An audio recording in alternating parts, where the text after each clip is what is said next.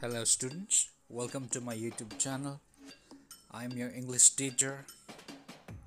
Today we are going to read another lessons from your English course book. Let's check it out. Lesson number 16, the golden arrow. Ponder. Robin Hood is an outlaw. He is wanted by the Sheriff of Nottingham to design a wanted poster for Robin Hood. Do you know who Robin Hood is, students? You have to collect a picture and draw it here.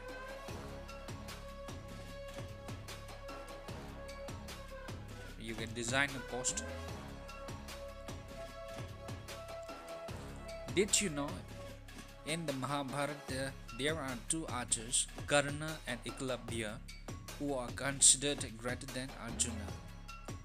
Do you think we should always do the right thing even if it hurts someone? Discuss.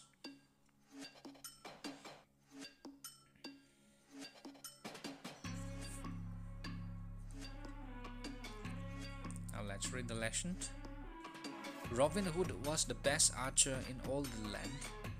Even the king had heard of his wonderful marksmanship, and even though he knew him an outlaw, he had an admiring and almost kindly feeling for this bold outlaw who shot so marvelously well. But the greedy lords and judgesmen who oppressed the people hated Robin Hood, and the Sheriff of Nottingham hated him most of all, and wished above all things to hang him on the gallows. Archer, a person who shoots with bows and arrows. Marksmanship, skilled in shooting.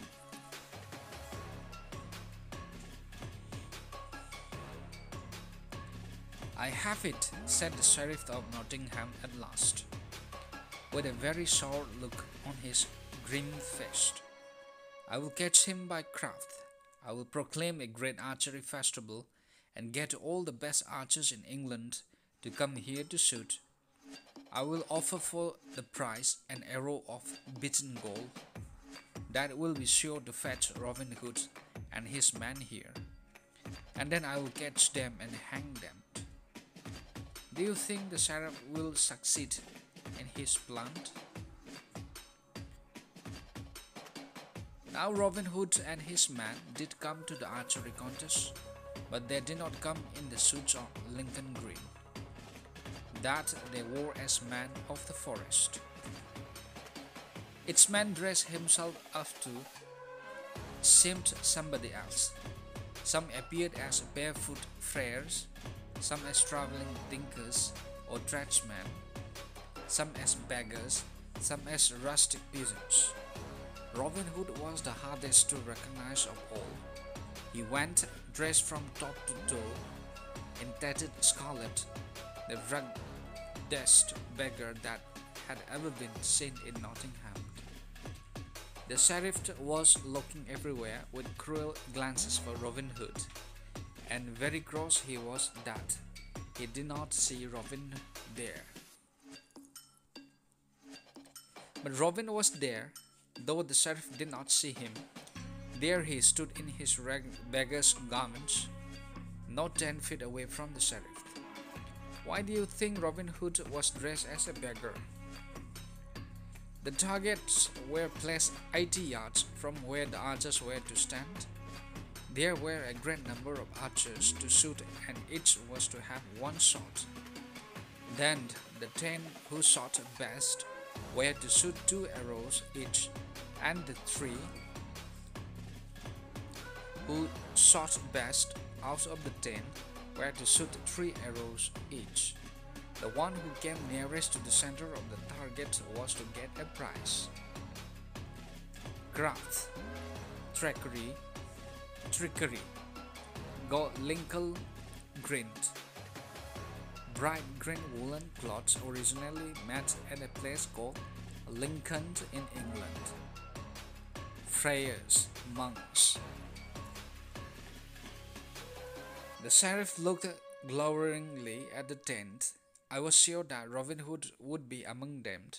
He said to the man at arms at his side, "Could any of these 10 be Robin Hood in disguise?" "No," answered the man at arms. "6 of these I know well. They are the best archers in England. There is Gil O the Red-Capped, Dickon Cruikshank, Adam O'Dell, William O'Leslie, Hubert O'Clouds, and Swithin Hertford. Of the 4 besides, one is tall, one too short, and one not broad-shouldered enough to be Robin Hood. There remains only this ragged beggar, and his hair and beard are much too dark to be Robin Hood's. And besides he is blind in one eye, Robin Hood is safe in Sherwood Forest. Do you think Robin Hood will get caught?" The 10 met wonderful shots. Not one arrow failed to count within the circles that surrounded the center, but when the 3 shot, it was more wonderful still. Gil O the Red-Cap's first arrow struck only a finger's breadth from the center, and his second was nearer still, but the beggar's arrow struck in the very center. The prize of the golden arrow belonged to the tattered beggar, but the sheriff's face was very sour as he gave it to him. He tried to induce him to enter his service, promising great salary. "You are the best archer I have ever seen," he said. "You shoot even better than that coward Robin Hood, who dared not show his face here today. Will you join my service?" "No, I will not," answered the scarlet-clad stranger, and then the sheriff looked at him gloweringly, with an angry look on one's face. Induced, convinced.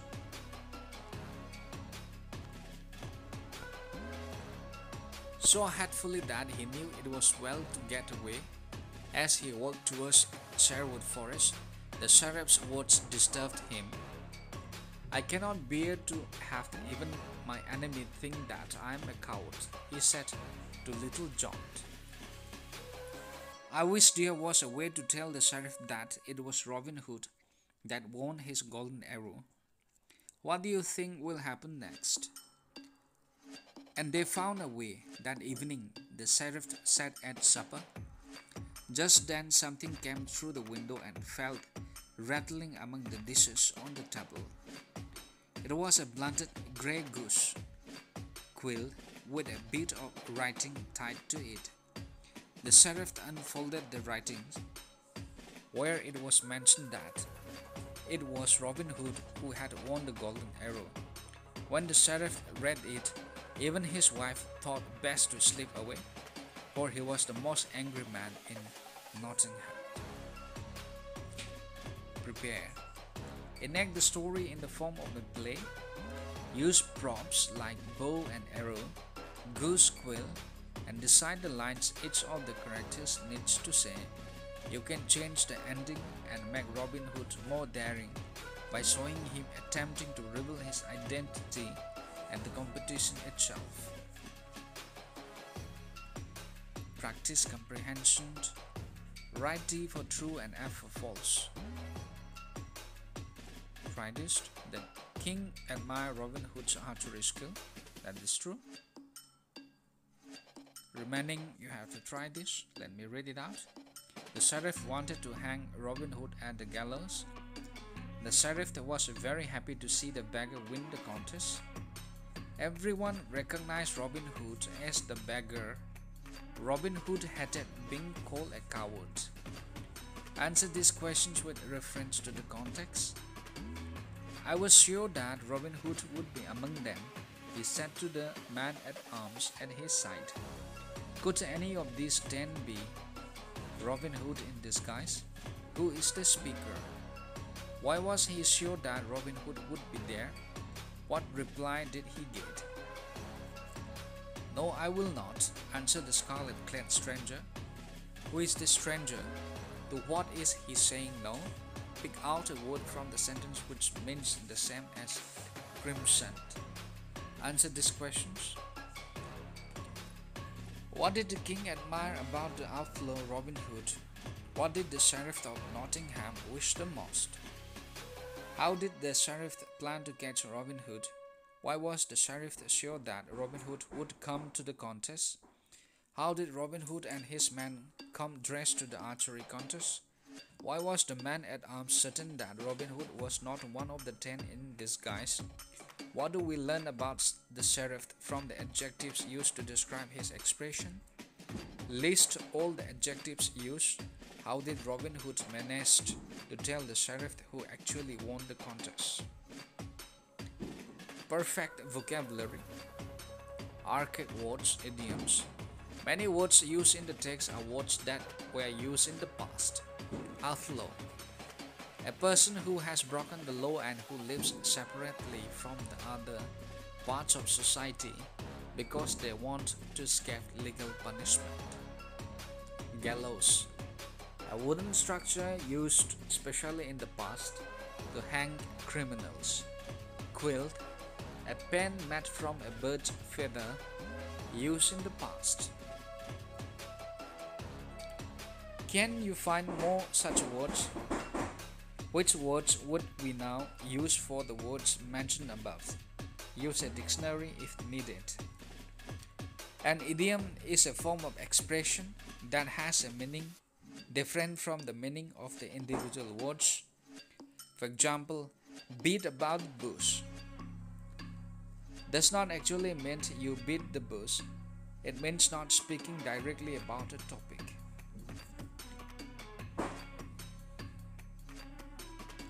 Here are some commonly used idioms and their meanings, but not in the correct order.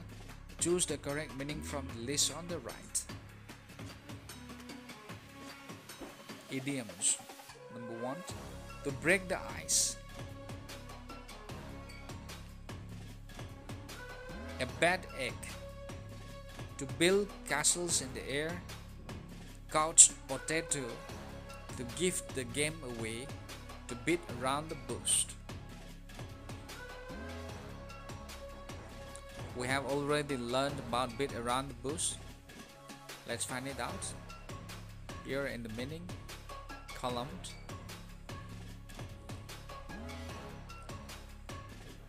To spoil a secret or surprise a lazy person, to make people relax with each other, to discuss a matter without coming to the point. Number 6 and number D. To beat around the bush means to discuss a matter without coming to the point. To break the ice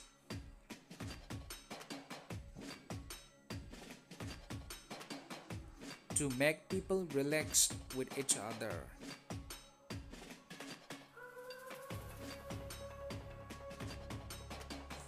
Remaining, you can do it.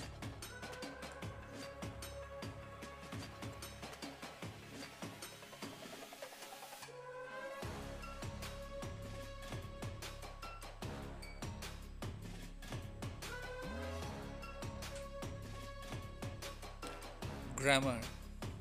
Conjunctions, coordinating, correlative. A conjunction is a word that grammatically connects two words, phrases, or clauses together. The most common examples are words like and but. The 7 coordinating conjunctions are for, and, nor, but, or, yet, and so.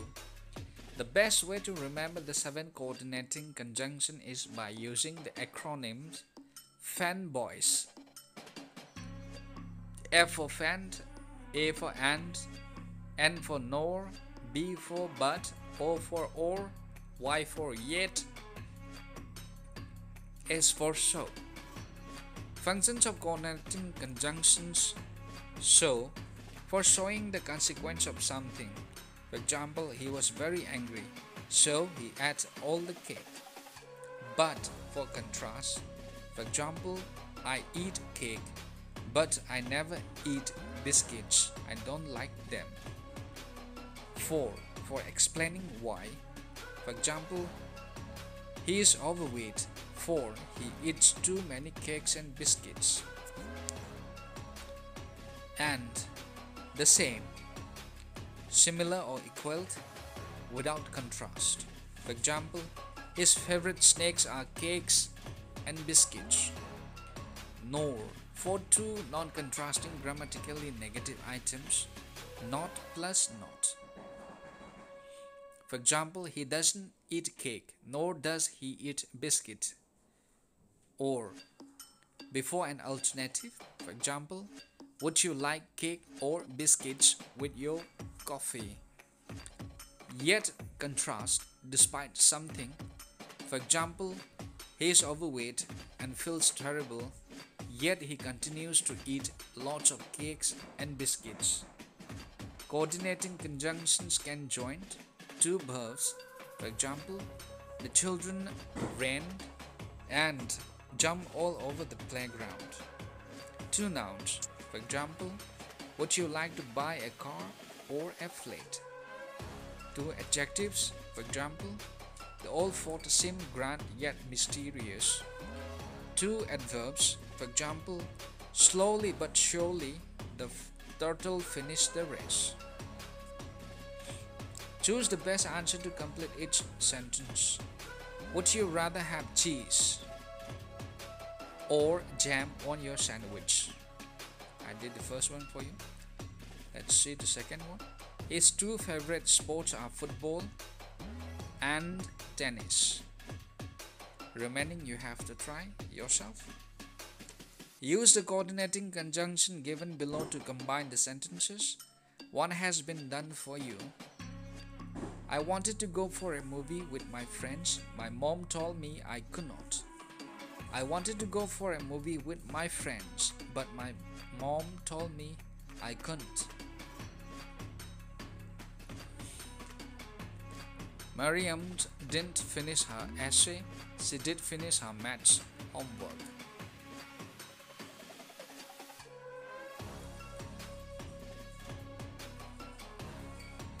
Juhi bought her mom a sweater. Her mom loved it. I'm going to the beach. I worry about sunburn. Samir ate all the biscuits. He asked for more. You can take a cruise to Greece. You can travel to Iceland. Try this, it will be fun. Tushar didn't have enough money to buy a pizza. He bought a burger. She could not go to the show. She did not have enough money. Another type of conjunction is the correlative conjunction. These are words that are always used in pairs. These are both and, not only, but also, either or, neither nor, whether or. For example, both Tia and Ananya are my daughters. He bought not only some books but also some pencils. We will go either to the park or to the library.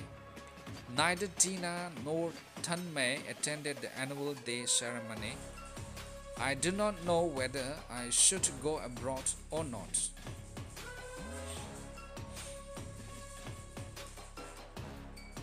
Combine the following pairs of sentences with appropriate correlative conjunctions. She wants to buy a pencil. She wants to buy a pen. The farmer bought the cows. The farmer bought the goats. The lion is dangerous. The tiger is dangerous. My brother has not packed the bag. My brother has not packed the lunchbox. Suhani is my classmate.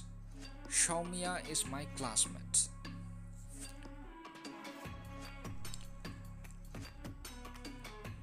Let me try the first one for you.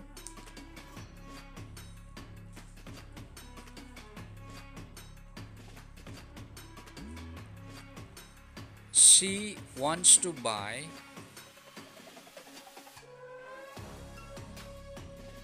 not only a pencil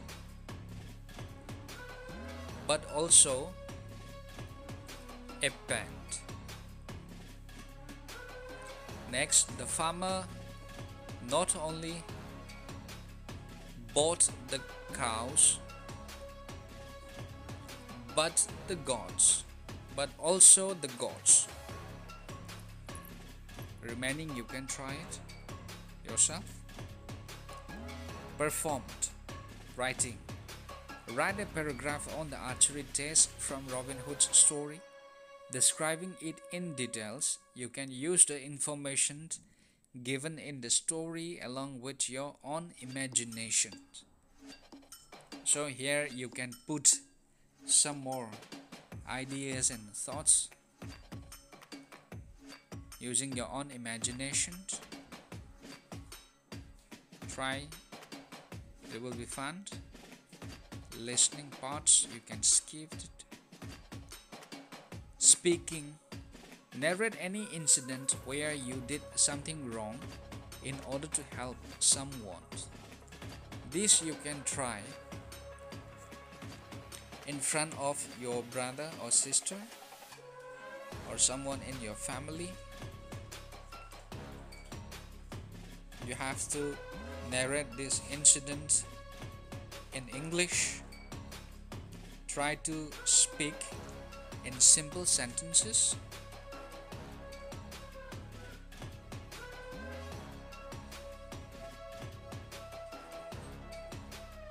Here we have the three forms of tenses: past simple, present simple, future simple.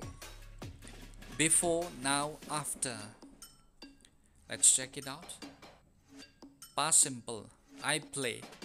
Subject plus past tense form of the verb. Present simple, I play. Subject plus base form of verb. Future simple, I will play.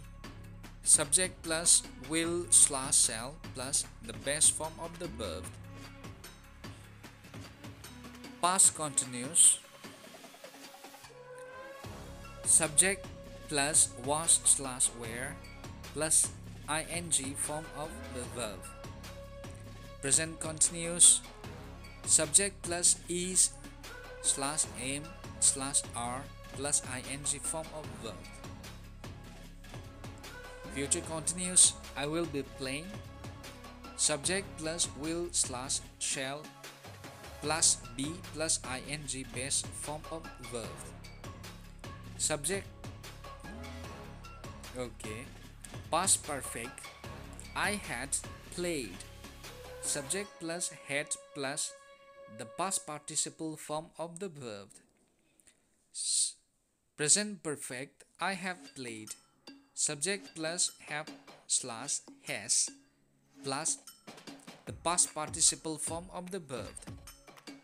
Future perfect, I will have played. Subject plus will slash shall plus has slash have plus the past participle form of the verb. You have to write this down as a chart using a blank paper, or you can write this using a chart paper.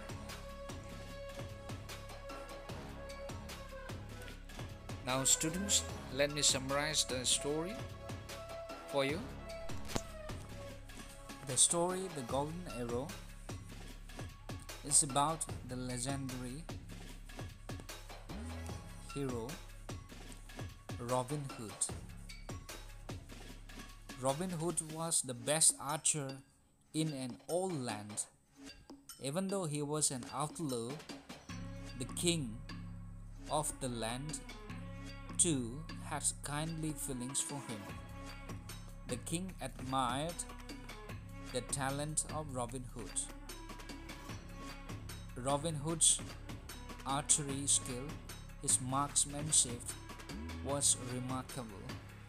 But the greedy lords and churchmen and the sheriff of Nottingham hated him. The sheriff wanted to catch Robin Hood, and he devised a cunning plan for the same. Knowing Robin Hood's skill in archery, the sheriff announced a great archery festival, a contest, and a golden arrow was to be given as a reward to the best archer. He hoped to catch Robin and his band, but they entered the contest in disguise. As a tattered scarlet, Robin was awarded the golden arrow to be given to the winner of the match. The sheriff could not recognize the beggar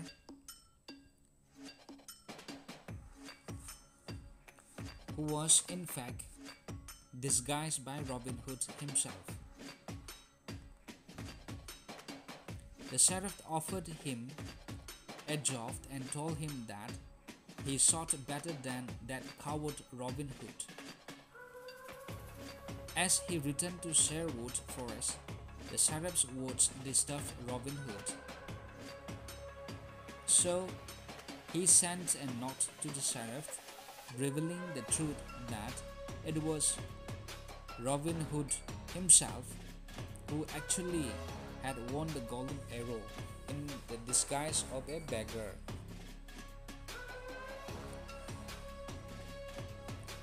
The sheriff was sure that Robin Hood would be there in the contest because he was known as the best archer, and he was sure to come for the prize of the golden arrow.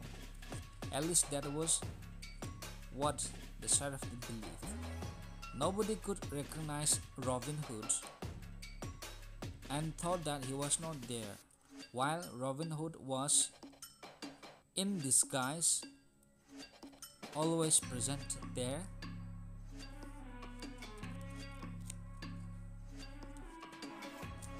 Robin Hood, disguised as a beggar, won the archery contest and was offered a job to join the sheriff's force. But he refused it.